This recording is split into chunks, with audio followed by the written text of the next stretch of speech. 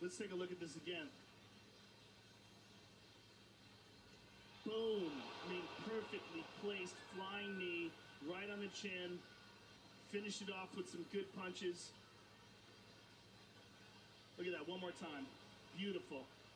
That's a big 6'5" flying knee coming at you with tremendous confidence in his ability to knock guys out. And Herb Dean, who's one of the best referees in the world, saw enough.